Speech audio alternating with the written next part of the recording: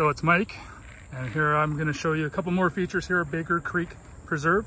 So on this right, you'll see some skills lines and some challenging obstacles built out of rocks. So it's not just building it out of dirt or building it out of wood or other man-made materials, but using some of the natural elements that you'll actually see out on the trails. Again, developing those skills so that people can get very comfortable, developing their skills for enjoying the mountain bike trails.